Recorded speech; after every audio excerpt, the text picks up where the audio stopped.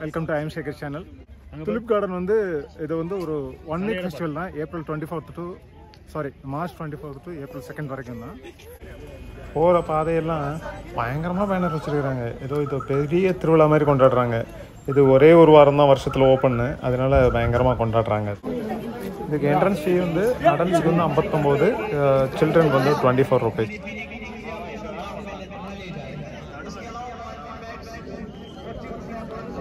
So entrance ticket வாங்கிட்டு உள்ளே வந்துட்டோம். பூக்கள் பூக்கள் பூக்கள், எங்கே பார்த்தாலும் பூக்கள் தான்.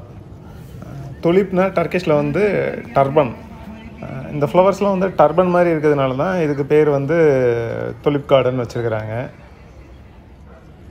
இந்த துலிப் பூக்கள் வந்து மார்ச் கடைசியில், அதுவும் 20 நாள் தான் இருக்கும். அந்த 20 நாள் மட்டும்தான் பூத்துருக்கும். அப்புறம் 20 நாள் முடிஞ்சோடனே அது வாடி போயிடும் அது. ஸோ அந்த சீசனில் மட்டும்தான் இந்த கார்டன் வந்து ஓப்பன் பண்ணுறாங்க.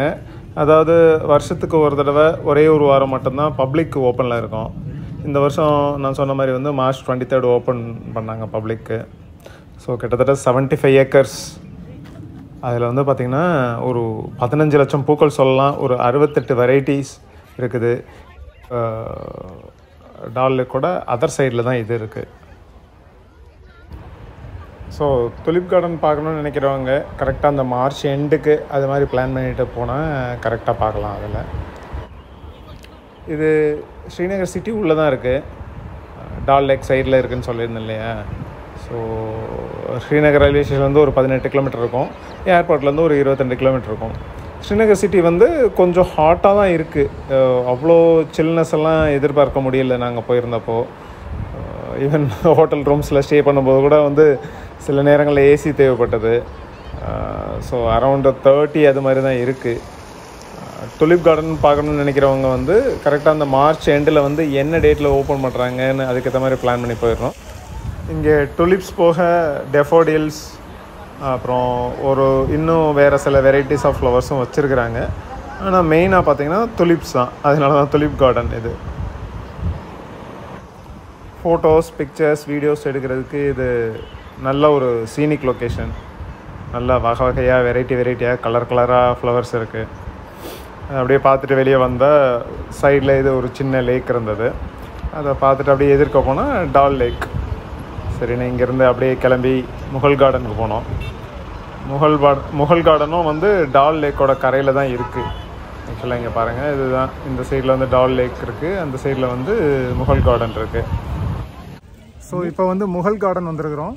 இதோட என்ட்ரன்ஸ் டிக்கெட் வந்து 24 rupees. இவர் தான் அமித் பாய், எங்களோட guide.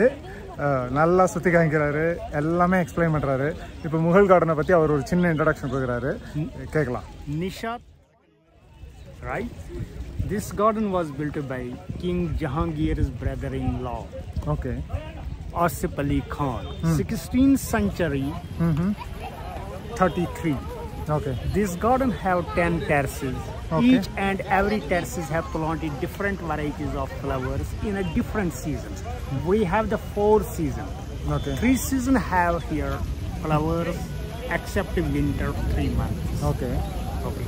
In this garden have also nice pavilion. There was also one pavilion that was destroyed. Okay. Because the government dismantled that one and make it because of the Dal Lake view. And there was one more pavilion over that garden because there is also his teacher is also buried in there. There is also to this garden. Actually, when they visit in Shalimar Garden, they stop here for rest. There was one chinar tree, they get the shelter from that tree. After, there is also one spring. After that, the sister asked to brother. Brother asked to sister, give me a glass of water. She said, first I need present. For a glass of water? Yeah, glass of water. I need present. He said, brother say, I can make beautiful garden for you here. After that, he built the garden. Okay. This is the main history for this garden. Okay. Yeah. This is the 45, acre of land in this garden. Oh, nice. Yeah. This is the petunia. This flower is the petunia. This but flower doesn't blossom now because it is just like a rose. Smell is very nice. Okay. Very good smell. This is the lion snipper, and some people are saying it a dragon snipper. Oh.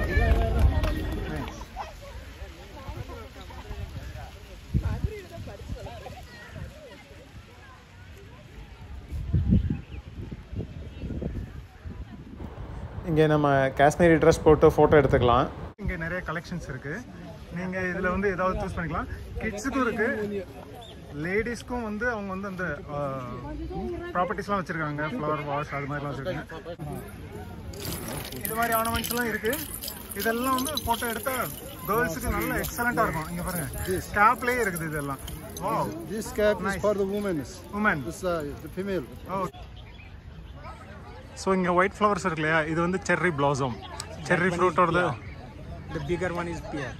அது வந்து பேரிக்கா. அது so Mughal garden பார்த்துட்டு வெளியே வந்தோம்னு வச்சுங்களேன், left சைடில் ஆப்போசிட்டில் வந்து ஒரு பெரிய பஜார் இருக்குது. எல்லா இந்த காஷ்மீரி ஐட்டம்ஸ் எல்லாம் கிடைக்கிது. நாங்களாம் கொஞ்சம் பர்ச்சேஸ் பண்ணோம்.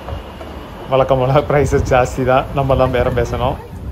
முகல் கார்டன் முடிச்சுட்டு ஹஸ்ரத்பால் மாஸ்க் போனோம். இதுவும் டால் லேக்கோட சைடில் தான் இருக்குது. இந்த மாஸ்கோட ஸ்பெஷாலிட்டி என்னென்னு கேட்டிங்கன்னா, இங்கே வந்து முகமது நபிகளோட முடி இங்கே இருக்குது. முகமது நபிகளோட ஃபாலோயர் ஒருத்தர் சையத் அப்துல்லா மதானின்றவர் வந்து காஷ்மீருக்கு வந்து 1635 கொண்டு வந்திருக்கிறாரு. இதை பற்றி முகலாய பேரரசர் அவுரங்கசீப் வந்து கேள்விப்பட்ட உடனே அதை கைப்பற்றி அங்கே இருக்கிறவங்க எல்லாம் ஜெயிலில் போட்டுட்டு அதை கைப்பற்றிடுறாரு அவர்.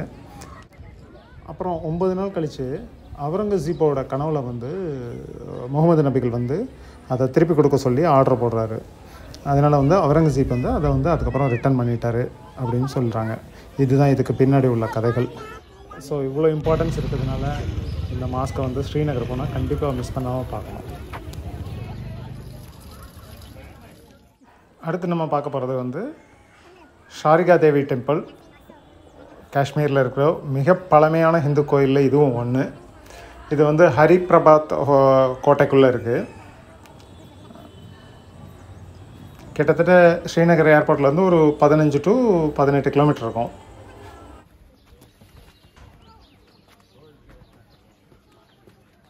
இது வந்து வைஷ்ணவா தேவியோட சிஸ்டர்.